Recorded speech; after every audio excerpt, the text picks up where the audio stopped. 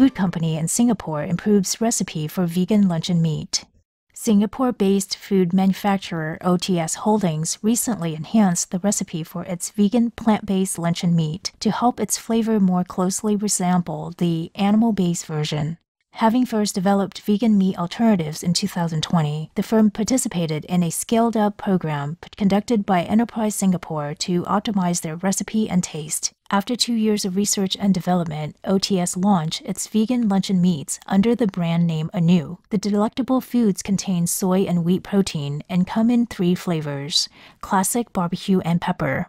Managing Director Ong B. Chip says the market is increasingly demanding plant-based food products, and such foods face fewer export regulations and barriers. Great works, OTS Holdings, on your efforts to improve your vegan luncheon meat.